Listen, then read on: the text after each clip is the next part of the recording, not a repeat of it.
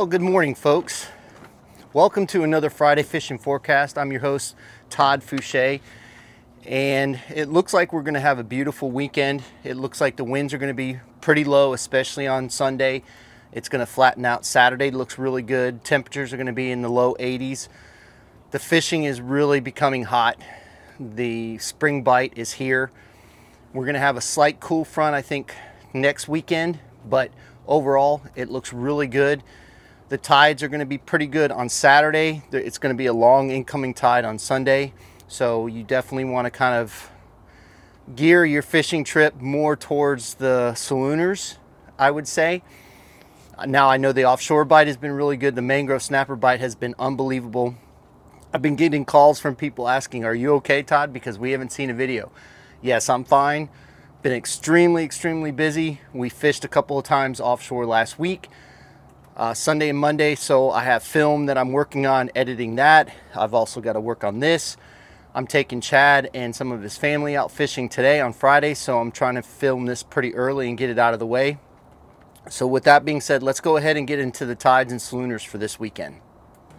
Okay, on Saturday we have a high tide at 5:08 a.m. at a 0.9 foot. Then we have a low tide at 0.6 foot at 9:35 a.m. And then we have a high tide at 4:13 p.m. at a 1.8. Then on Sunday we have a very long incoming tide till 4:43 at a 1.8 foot. So again, you really want to concentrate on the salooner periods during these slow tides, because that's going to be the key, especially for the inshore fish. We're going to fish inside the bay today. We're going to get a feel of where the snapper and grouper are and things like that. It's more of a fun trip than anything else.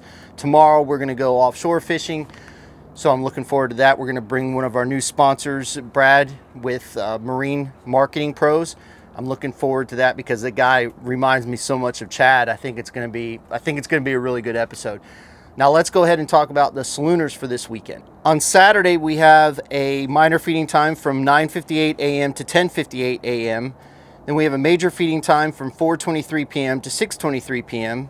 Then on Sunday we have a minor feeding time from 10:36 a.m. to 11:36 a.m.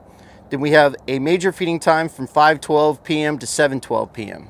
Now, if you notice, that major in the afternoon, especially on Sunday, is going to be close to the sunset or at sunset.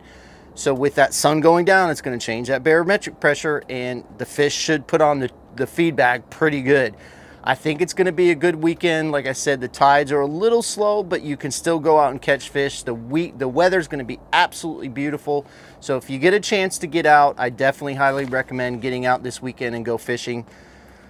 I'm going to make this short. I want to say thank you to everybody that's been sending in orders. We appreciate it. We're still trying to catch up. We've signed on a couple of retailers, one of them being Tarpon Fishing Outfitters, and we delivered a huge batch of jigs to them this last weekend.